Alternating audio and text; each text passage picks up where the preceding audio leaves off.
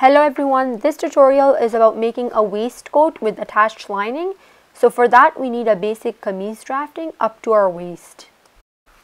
So let's start drafting our basic kameez pattern. So first mark half of your round shoulder measurement. Then you want to go down 1 inch and mark. Then mark half of your round armhole measurement under that 1 inch mark and draw a line.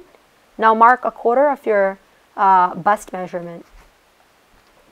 Then you want to mark 1 inch from the corner and now mark your neckline width, which I'm marking at 3.5 inches. Now I'm going to join that point with your armhole point and draw a line. Then you want to find the center of the armhole line and mark. And you want to mark half an inch for the back armhole and join the points and draw this line.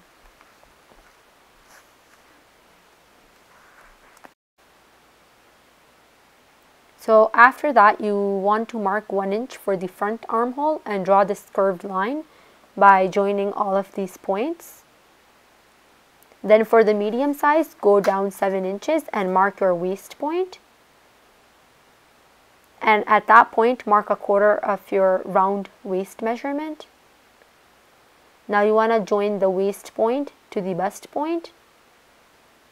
And then you want to measure 8 inches for the depth of the front neckline. So I measured it 8 inches on straight and on diagonal is 8.5 inches deep. I also measured 3.5 inches here on the waistline from the outer side, and I joined this point to the neck point. So it's up to you how you want to shape it here.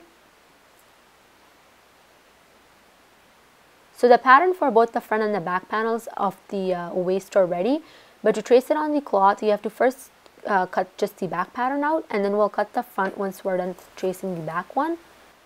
So these are two 22-inch wide and 15 inches long pieces of cloth, and I'm taking one of the pieces from it and folding it in half. Then you place the pattern with the sleeve side towards the open side and the center of the pattern towards the folded side of the cloth. So trace the pattern, but make sure to leave seam allowance on all sides except the folded side.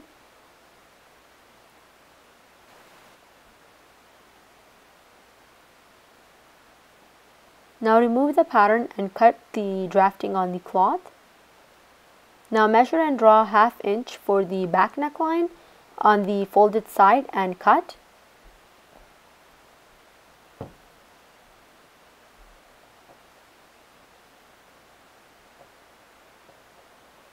Now put it aside and take the other piece of cloth and fold it in half as well.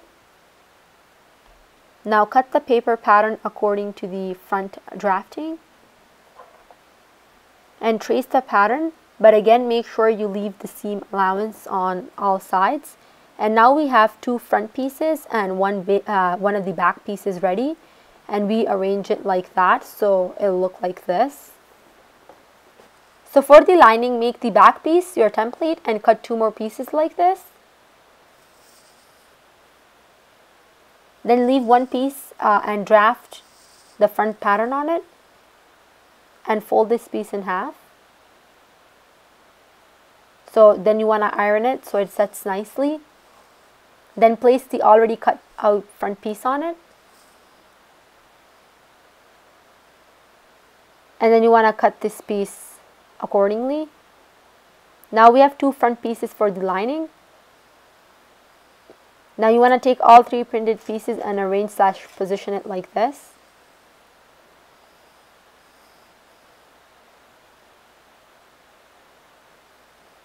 And then you want to run a stitch on these both of these sides where I was pointing. Now do the same with all 3 white lining pieces as well. And then you want to arrange it like this again and then run a stitch on both of these sides.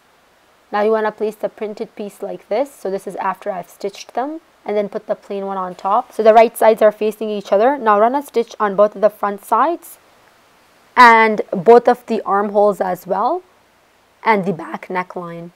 So then this is the other armhole and this is the other front side. And then you want to leave all the shoulder seams open and leave the back bottom stitch open as well.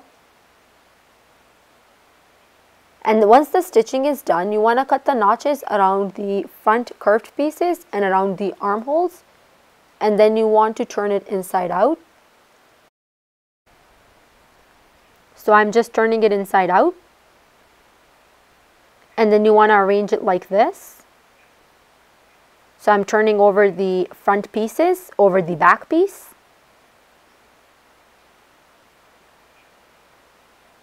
And then you want to hold the shoulders from the inside like that. And then turn it inside out. Then you want to match the printed cloth with the printed and the plain cloth with the plain cloth. And run a stitch on both shoulders.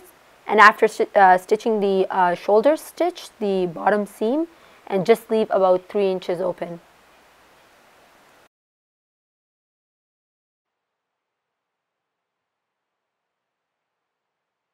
So the bottom stitch is done, except a little opening is left to turn it back right side out. So to make this video short, I'll blind hem this little opening later on. And now I'm just going to iron it. Okay, now it's done. Thank you so much for watching. Please be sure to comment, like, and subscribe.